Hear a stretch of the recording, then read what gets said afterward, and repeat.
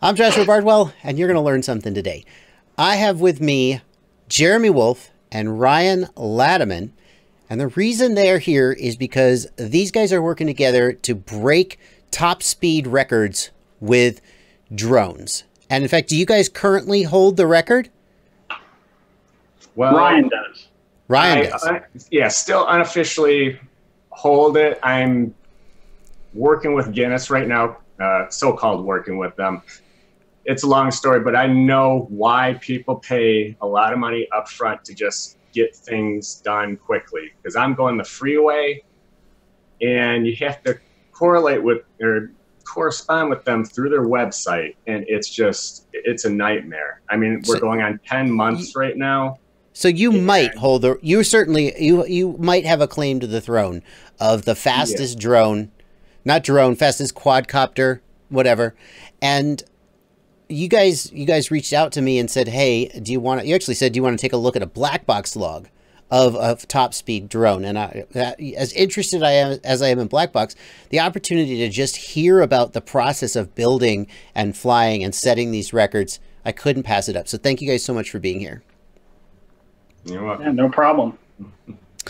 So I guess the first thing I want to do is I want to hear from each of you what your role is in this process. What do each of you do? Best way I can describe the group is it's a bunch of engineers just nerding out, trying to figure out how to make stuff better. Yeah. A lot of two of the guys in the group, they're brothers, and both have aviation backgrounds and have worked in aerospace. And then the reason I got involved with the group is I reached out to Ryan because I wanted to get one of his frames and fly at line of sight. But I wanted something that could do, 130, 140 miles an hour line of sight just to play around. And of course, I do FPV as well. I also like doing, but my majority of flying I enjoy doing is line of sight. Except for the speed you're one of stuff. those guys. I'm sorry, I didn't hear that. I said, oh, you're one of those guys. Yeah, I'm one of those guys, I guess. Yeah. There's not many of us. So what is the current unofficial record that you guys believe you hold? What's the fastest you've gone? Right now, average, I've gotten 195.99. Are you kidding me? Yeah, that's average. And that was taken by GPS. And the method, the GPS unit, that's all been approved by Guinness. Yeah, but it's just these little details that we're trying to work out with Guinness. And we'll talk about the way that you measure the speed. I think let's hold that for a second. You guys are using GPS measurements, not radar measurements, which some people will find controversial. But a little later in the interview, I want to talk about why that actually is an accurate way of measuring speed. But hold on a second, because I had heard a number of, I think, 160 something, and you just said 190. That is insane speed. I can't believe it. Can we see? I think it looks like you might have it behind you. Do you have the current frame that you're using? We could take a quick look at it. Well, this one is actually the one that hit the 190. I just call it 196, and it had a one-way top speed of 202. Yeah. And it's important. Tell everybody why it's important to do a two-way average when you're doing top speed records, in case anybody out there doesn't know. Basically, because of tail wind. Right. Then that way, I mean, you could go out in a light hurricane. Yeah. Hit some crazy speed, and to make that point. I actually flew this one. The motors are inverted right now, but they were, normal mount. I flew this one on a really windy day. It was probably about 30-mile-an-hour wind, and I hit 203 with it. Yeah, just but obviously with a high one way. With a 30-mile, and I've seen people do this. No really official record holders, but I've seen people just sort of posting to YouTube, and they're like, "Look, I hit 170 miles an hour."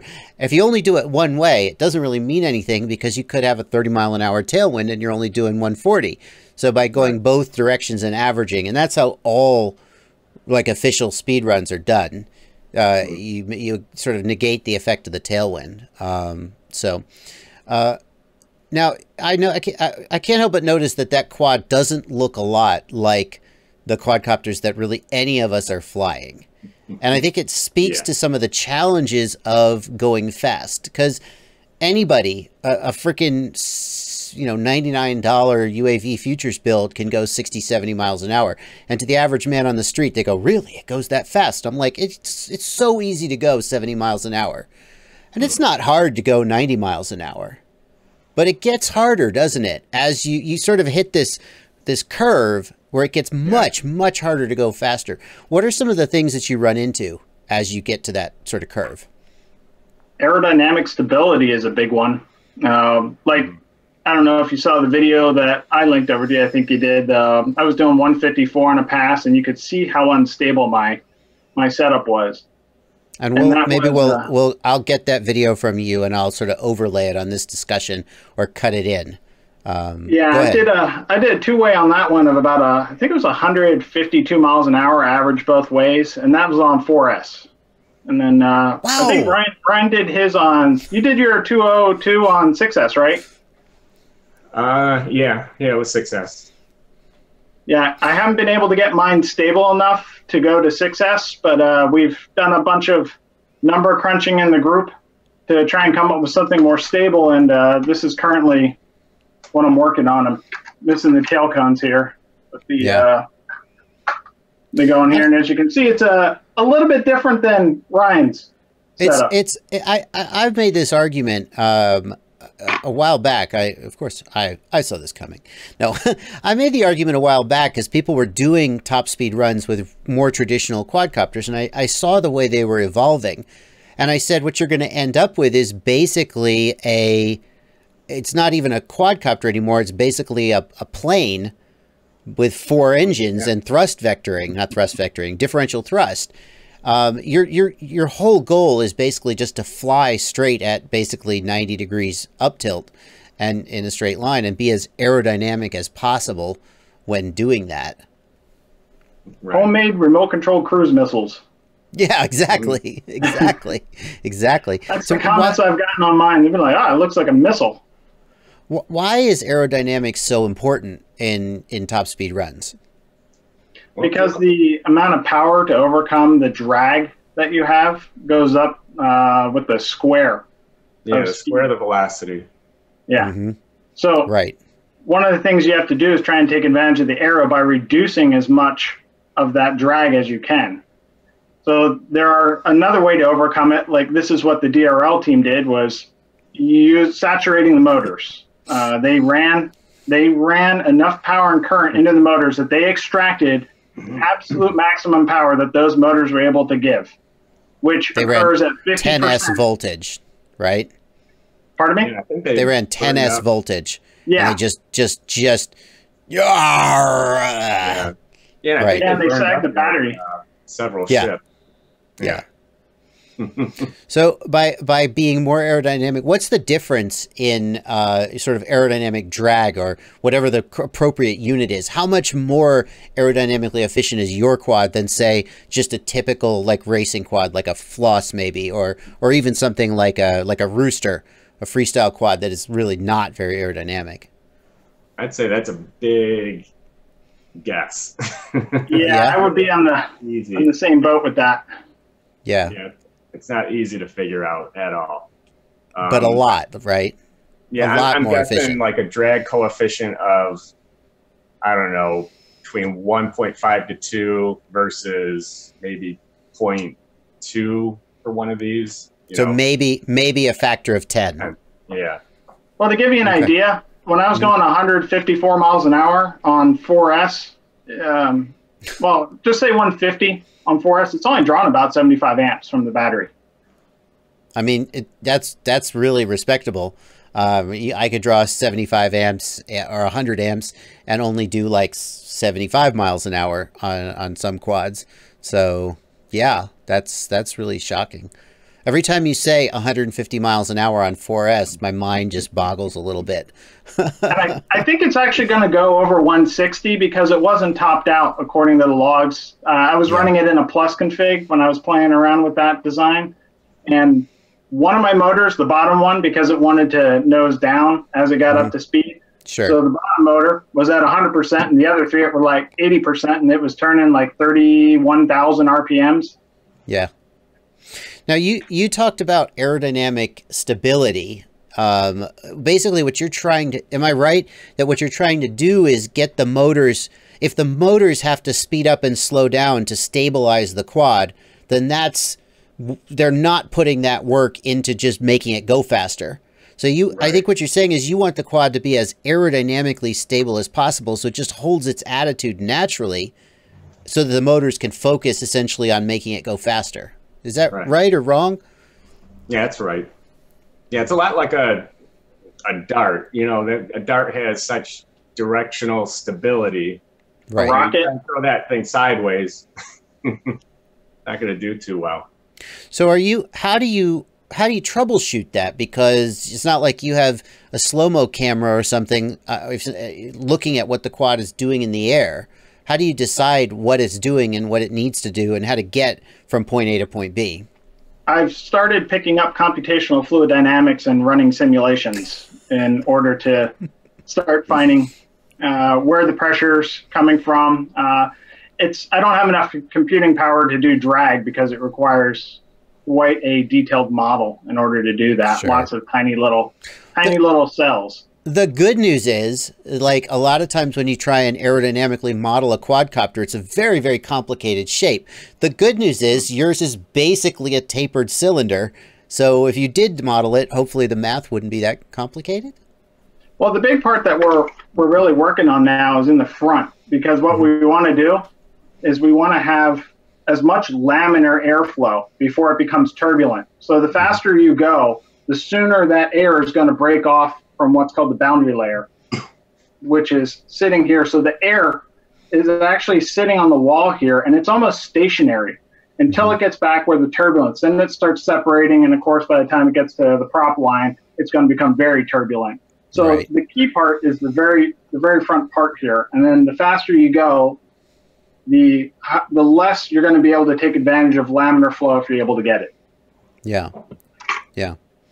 And I guess do you try and create a small amount of lift so the motors don't have to fight to keep it from tumbling over, or is that the pendulum rocket fallacy all over again? No, we actually are trying to get lift, and that's actually if you can see here, these are actually airfoils.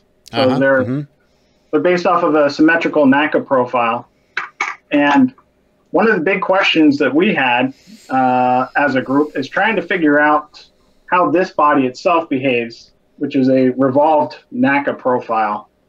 So that's still a question until I actually get to fly it, which will hopefully be this weekend. Yeah, so we want to see if the calculations are correct. Yeah, go ahead, Ryan. And like you were saying about the lift, we need to balance the moments around the center of gravity to make sure we're flying as straight as possible to keep the thrust as horizontal as possible. Right. Then you get the highest speed that way. But you can't tell until you're at top speed exactly how you're going to be situated. You don't really have, would a wind tunnel really help you out if you guys had access to that? Not really, because wind tunnels, you really have to know what you're doing with one of those. Right. Because you don't know what speed or what angle of attack your props are going to be for your quad until you actually fly it. Because if you have that off, you don't know how much your props are unloaded. You don't know exactly what speed you're going to be at. And you might get some data from the wind tunnel, and it's not going to be accurate. Yeah. So basically, it's just flying by the seat of your pants. Fortunately, we don't need any actual live humans to go up and break the sound barrier and put their lives at risk. We can just do it remotely. And I was going to say, when you dump into the ground, you know, nobody has to parachute out and eject. How many of these guys have you disintegrated in midair, crashed into the ground? You know, how many frames have you built at this point? He has to count. See, I'm at about 4 now, I think. Oh, that's not too bad. That's not too bad. If I'll send you the video for my very first flight when I was trying this out. It lasted about half a second. Oh my gosh.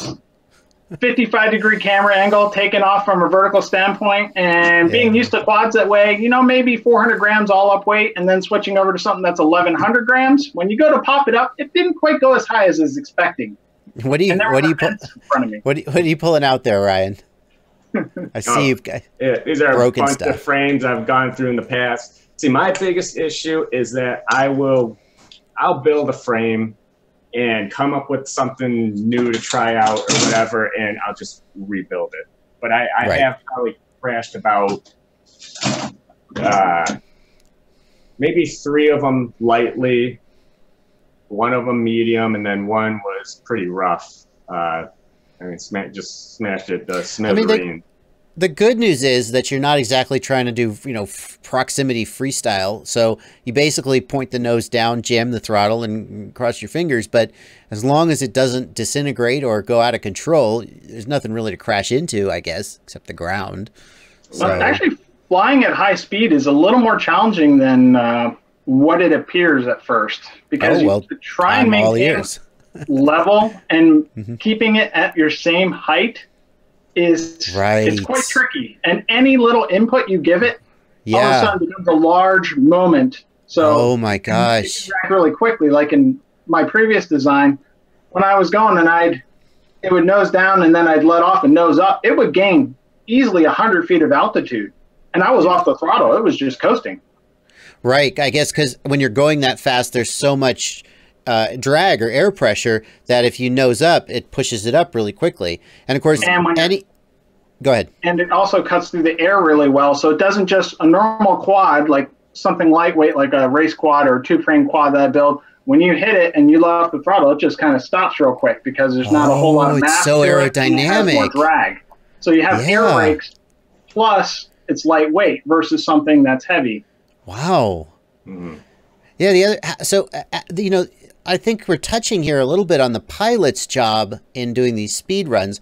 When I've tried to do speed runs, I'm not trying to break records, but if I'm just trying to see, you know, is prop A faster than prop B, one of the things that is really challenging is maintaining altitude. Because, of course, if you descend on one run and you go flat on the other run and you climb on another run, you haven't done a real apples-to-apples comparison. And in your case, you want to maintain the same altitude, right? You don't want to descend or ascend.